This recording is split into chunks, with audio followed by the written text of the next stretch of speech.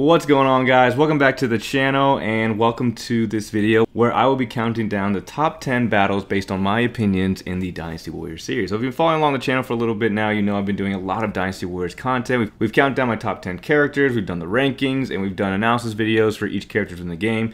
Now I want to rank the top 10 battles within the Dynasty Warriors series based on their impact within history and of course within the game. I came up with the list of the top 10 most significant or impactful battles within the game and within history. So hope you guys enjoy this video as we jump into the top 10 battles within the Dynasty Warriors series.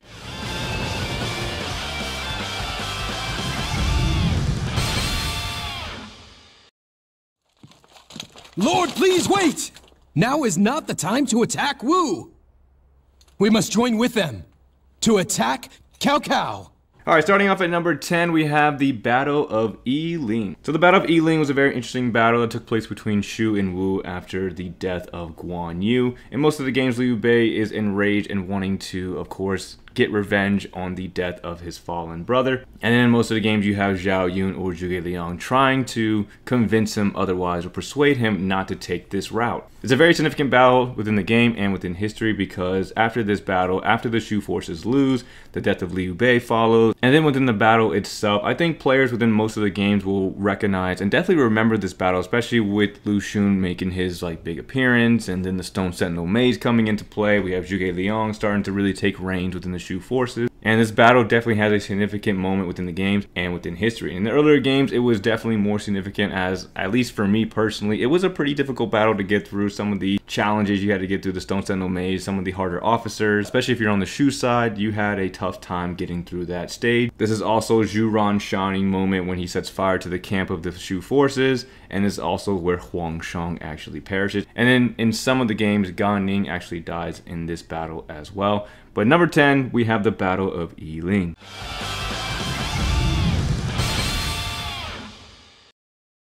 Lu Bu, do you think that we could really defeat them?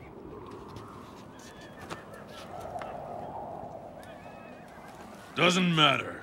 Alright, coming in at number 9, we had the Battle of Xia Pi. So I didn't know if I really wanted the Battle of Xia Pi at number 9 or number 10, but just because of the significance of the Battle of Xia Pi and the death of Lu Bu, one of the greatest warriors in the game and the greatest warriors during this time, I'm going to put the Battle of Xia Pi at number 9. Now, within all the games that Xia Pi is a playable stage, I would say that this is probably the easiest times to go against Lu Bu, but I would say it's a very iconic stage and most players definitely, at least when it was first introduced back in Dynasty Warriors 4, it was very interesting to see because, again, Lu Bu was heralded as this demon, this unbeatable character, and then historically, and of course within the games, this is where he ends up falling. Of course, Zhang Liao ends up joining Cao Cao after that, and then all the events leading to a successful win over Lu Bu's forces. It's just I think, a very impactful stage within history and within the Dynasty Warriors series. And the only reason, again, that I would say it's a little bit above the Battle of Yiling is because it signifies the death of Lu Bu and the fall of one of China's greatest warriors. So coming in at number 9, the Battle of Xia Pi.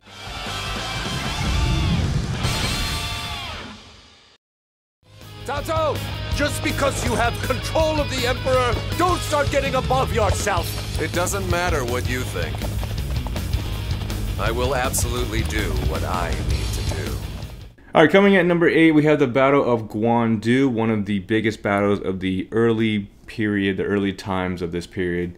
And it's a huge battle between the two largest, northern forces, Yuan Shao versus Cao Cao, two friends battling it out. Cao Cao is at a clear disadvantage in terms of numbers, and he ends up overcoming Yuan Shao's superior numbers and ends up securing pretty much that entire northern region of China, leading Cao Cao to become one of the biggest and closest people to securing China at that time. It's a very big battle. It's a huge moment within most of the games, and it's included within most of the games that you have to take Bai Ma and Yan Jin, and then you can't, so you got to retreat. And then Guan Yu, he has his shining moment while he's under Cao Cao, usually ends up killing both of those characters, who tend to be lauded as Yuan Shao's best general. So because of the cunning and strategy deployed by Cao Cao, and of course the strategic suggestions that he got from Guo Jia. Cao Cao was able to take advantage, find the Wu Chao supply depot like you do in most of the games, take it down. Zhang He ends up defecting. And I would say a monumentous point within the series and within history, because at this point, at least in some of the games, you know, Cao Cao will mention that this is the end of the old guard, right? Dong Zhuo, the Yellow Turbans, Yuan Shao, Lu Bu, and some of the other smaller factions were starting to really die off. And the period of the Three Kingdoms was really starting to come to fruition. But coming at number 8, one of the biggest battles of the time, Guandu, very significant battle. And it has a very significant impact within most of the games. I would feel like most players would definitely remember going through this battle.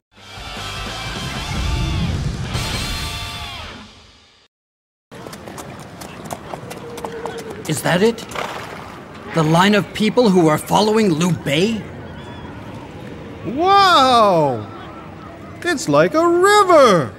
Next up, coming in at number 7, we have the Battle of Changban. This is one that I originally had down at number 10 because in terms of, like, I guess size or impact, I was thinking it over and I was like, Changban's not really that big of a battle. It's just Liu Bei kind of escaping and, of course, joining Sun Quan down south and getting away from Cao. But a lot of big events happen in this battle. You have the Shangfei Changban Bridge event. You have Zhao Yun saving Do. It's also the first battle for Zhuge Liang to really prove himself as a strategist. I believe in some of the games, it's really his strategy that allows him to escape. And then again, the significance behind the battle. If it ended up going Cao's way and he ended up catching Liu Bei and Liu Bei never made it down south, you could argue that the period of Three Kingdoms would never have come to fruition. It would have never happened because Liu Bei would have been killed. You know, it's a pretty significant battle. It's very pivotal that Liu Bei escapes. It's a very instrumental battle within most of the games, and I would say most players definitely understand the significance and the importance and can definitely pick out, again, those very pivotal moments within the battle. And that's why I say it's a little higher than some of the other battles, because it has more of those significant moments. More of those characters are starting to shine. They're starting to build more accolades within themselves. And Liu Bei is able to escape and really build up his forces in order to oppose Cao Cao. But coming in at number 7, I think it's a good solid pick for Changban. Let's go ahead and move on to the next battle.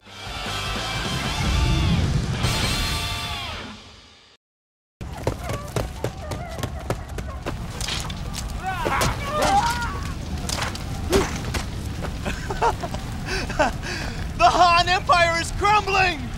Bring in the age of the way of peace! Alright, coming in at number 6. I couldn't make a top 10 battles list without including this one. It's the first, usually the first stage within most of the games. You have the Yellow Turban Rebellion. Probably one of the most famous battles in the games, because even if you just pick up the game just for a little bit, you'll remember this battle. This is the first one you go against all the Yellow Turbans, all the crazy fanatics. You got Zhang Jiao at the head, and then you've got all the, you know, famous warlords at the time coming together, all the playable characters coming together and fighting and beating the Yellow Turbans. I think it's a very significant battle within the series. And again, if the Yellow Turbans would have succeeded, there would have been no Three Kingdoms period. It would just been, I don't know, I guess the Yellow Turban era or whatever it is. Very significant battle. It's pretty much the mark of the beginning of the Three Kingdoms period. And I would say it's a pretty significant battle. It's a pretty well-known battle. It's pretty big in most of the games as well. It's a pretty like big battle. You got to go against Zhang Liang and Zhang Bao with their sorcery and their crazy tricks and everything like that. Sometimes Zhang Jiao is jumping around the map and he's got his crazy powers. It's 100% a instrumental and pivotal battle for the Dynasty Warriors series because it sets up the whole story. It's got to be included in the top 10. So solid pick for me at number 6. We have the Yellow Turban Rebellion.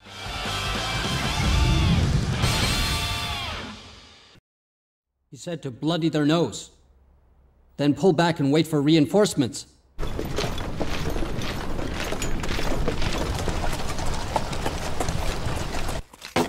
The time for talk is over. Now we can move on to the planning.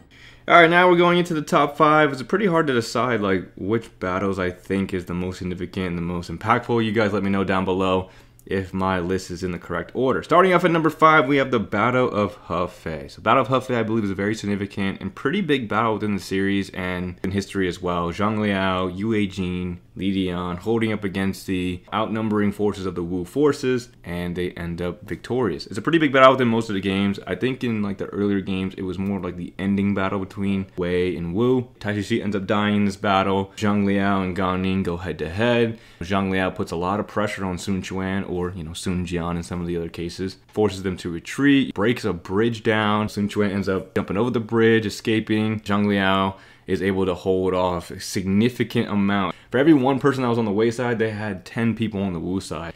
It's just a crazy, crazy battle, and I believe it is definitely one of the bigger battles of this game. And I mean, in terms of like physically big, like the maps usually for Hefei is kind of big. You have to usually travel around a bunch of different places, you know, securing a bunch of different locations, whether you're on the Wei or the Wu side. It's a pretty good fit for number 5. And yeah, I can't say much else about it. Number 5, I believe, is the Battle of Hefei.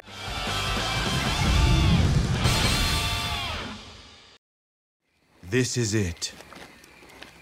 Here at Wujiang, our long-standing battle with Wei shall come to an end.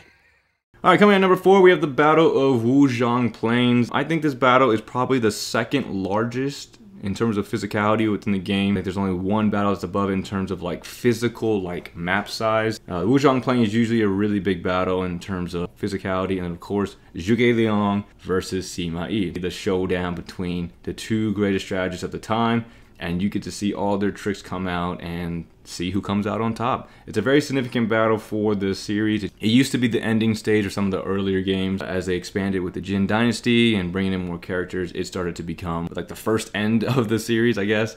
It's really the end of like the main people within the game. You know, after the Wujiang Plains battle, the era definitely shifts. You know, it's the end of Zhuge Liang. It's the beginning of, you know, Zheng Wei and Liu Shan and the future generation of Shu. And within the games, it's a very, very significant battle. I think it's a solid choice for Wujiang at number 4. One of the biggest battles. A lot of things happen. A lot of events are going on. You know, you've got Yue Ying with all her inventions coming out. You've got the Shu forces with their ambushes and their traps, and then Sima Yi waiting for the right moment, waiting for the right opportunities. You know, Zhuge Liang passes away, they press the attack. And it is quite the intense battle, especially on the harder difficulties. It's a fun battle. I've always had fun playing this battle, and I think it easily fits as number 4 here. Battle of Wujiang, number 4.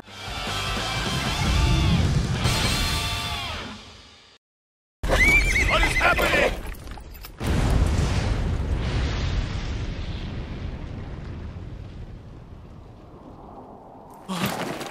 Look at that! It's Lu Bu!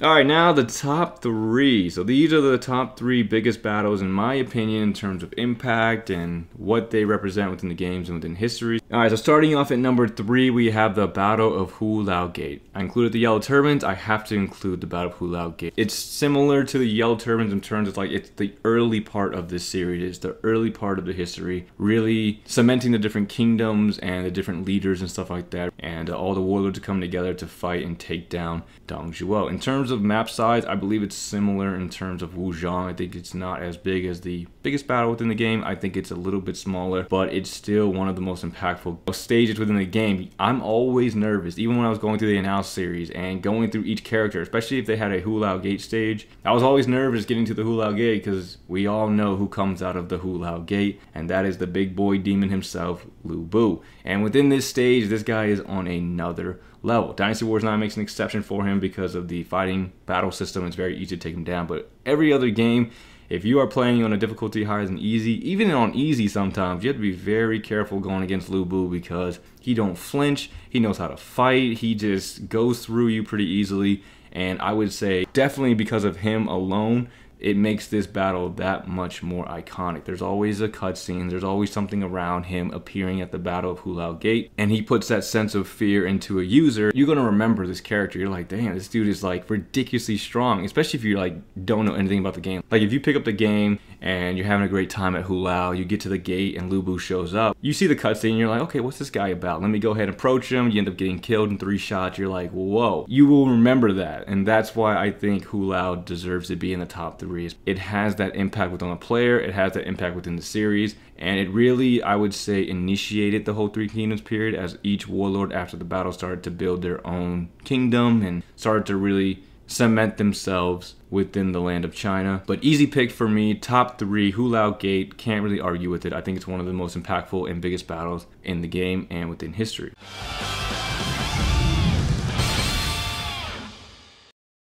So now, Wu is begging for our help. So they fear Guan Yu that much. Now coming in at number 2, we have the Battle of Fawn Castle. Now this could be a controversial pick. Let me know what you guys think down below, but I think Fawn Castle is one of the biggest battles of its time, because after this battle commences, after it concludes and everything is done and Guan Yu's dead and everything like that, I genuinely think the Three Kingdoms period takes a shift. Like a very dramatic shift, because after the death of Guan Yu, Cao Cao passes away, the Battle of Yiling happens like I already talked about, and Liu Bei passes away. The new generation of series and history starts to take over. It shifts dramatically. I think it almost, in a sense, and this is just my opinion, in a sense I think it almost kind of goes downhill. I think Fawn Castle is the climax of the Dynasty Warriors series, because up until this point, you know, you had the Three Kingdoms, everybody had their, you know, their generals, everybody was kind of well known, and nobody was really making any moves anywhere, especially with Guan Yu being in the middle. You know, Wu wasn't really making any moves, Wei couldn't make any moves, and Shu was just biding their time looking for opportunities to advance or whatever it is. And I think after the fall of Guan Yu is when it really starts to go downhill. So I think it's an easy choice for me in terms of Fawn Castle being number 2, because of the impact it has within the series and within history. In terms of physical map size, it's not a very big battle, it's a very small battle, super significant battle. Let me know what you guys think about that down below, but I think Fawn Castle easily number 2, because again, I just think it's the climax of the series. Once Guan Yu goes down, man, everything changes, and I think it's an easy choice for Fawn Castle being at number 2.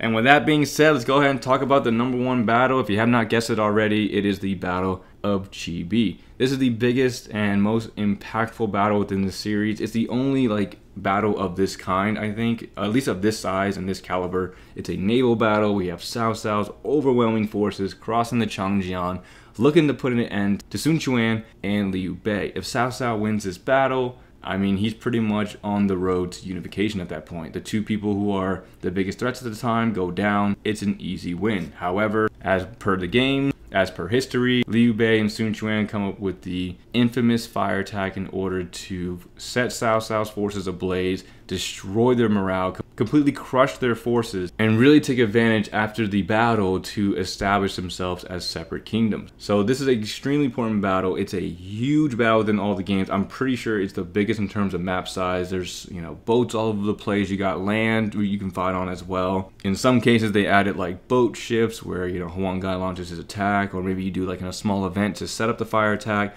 You got Peng Tong chaining the ships together. You got Zhuge Liang with the wind. This battle to me is the biggest battle within the game. Hands down, number 1, no contest, because it's pretty much the battle of all 3 kingdoms. Liu Bei's presence is not as big as it could be, but they're still there. This is like the only battle where all 3 kingdoms are clashing. You have Cao Cao's gigantic force against the combined forces of Liu Bei and Sun Quan. I can't really see any other battle being as big or as impactful as this one, because this is really the battle that determines whether or not the Three Kingdoms period even becomes a thing. All the other battles before that we talked about, yes, they have that same impact, but Chi-Bi was really where it was at. Cao Cao had such an advantage, but the main point of it is that Cao Cao goes to attack, fails miserably, he's never taken a loss like that. Right, never takes a loss like that, and then Liu Bei is able to depart from that, set up his, you know, kingdom, go to Jing province, take it down, go to Yi province, secure Chengdu, and then really establish the Three Kingdoms period.